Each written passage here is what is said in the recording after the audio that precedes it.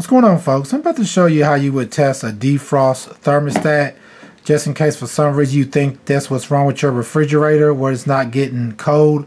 A lot of times this is your most likely problem when you have an issue where your refrigerator is getting warm, as well as when you have a bunch of defrost when you have a bunch of frost that's in your freezer. Most time the issue will be you have a bad defrost thermostat. And this one right here, I'm about to show you how to test it. If you take basically a multimeter and you put it on a continuity setting, which would be like the setting right over here, you might not be able to see it, but whichever one you got, you want to put it on a continuity setting. And once you put it on that setting, first of all, what you want to do is test it. If you look at the side of your defrost thermostat, you'll see numbers on it. This one says L 6.7 -14.5 Celsius. Either you'll have Celsius or you'll have Fahrenheit. What this is telling you is that this is the temperature that this defrost thermostat either opens or closes. When this thermostat closes, what's supposed to happen is it's supposed to turn on your evaporator, which basically heats up the back of your freezer to melt the ice and stuff that could be building up on it.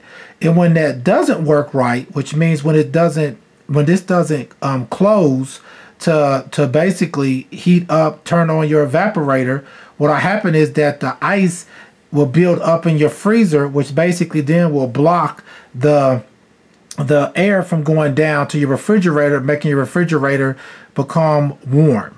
So to test this right here, when this is actually warm, it shouldn't have no continuity to it. So now take the red probe, put it on the red side, and this one on the other side, if you could watch the meter, it shouldn't make nothing. See how it is? What that's telling you is that the circuit inside of this thermostat is open, which means that it's not going to make any sound because it's how it's supposed to be. And now I'm going to cool this down to below the temperature that it's supposed to be before it to close. And when it closes, that's normally when it's supposed to send a signal to your evaporator to heat up to melt the ice. You can have two problems with these. Sometimes they could be stuck open, which means that it won't turn on your evaporator, which means that your ice is going to build up inside of your freezer and possibly block the air going to your refrigerator. Or you could have an issue where this is stuck closed. And if it's stuck closed, what it means is that your evaporator may stay on, which means it's going to keep on heating and heating, which sometimes can actually lead to a fire if this stays closed to where your evaporator stays on. So I'm going to show you again. I'm testing it.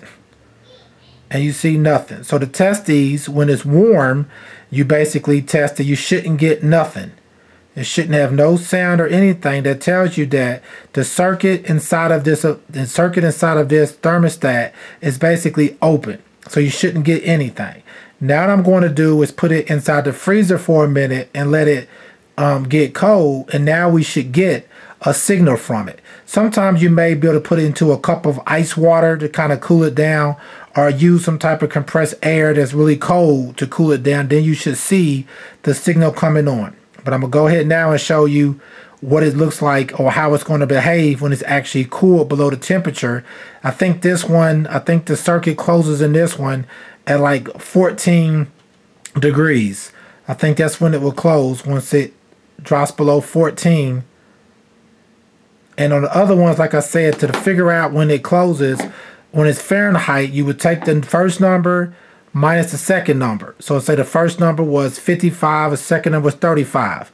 So what you would do is just take 55 minus 35. And whatever number you get, that's going to be the number that you know that this thermostat operates at to close the circuit. Meaning whenever it gets below that temperature, it's going to close, which means then your evaporator is going to come on to melt the ice off. Now I'm going to go ahead and put it in the freezer for a little while, and I'm going to show you what it looks like when it's really cold. Now we should get a signal.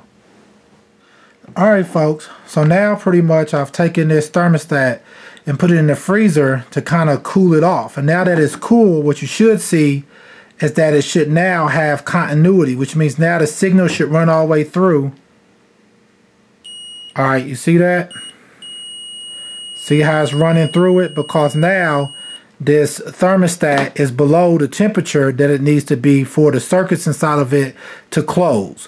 So when you actually have continuity, which is a continual like that, that means that the circuit is closed. So technically inside of your freezer, what this should mean is that now your evaporator is going to come on to basically defrost your freezer.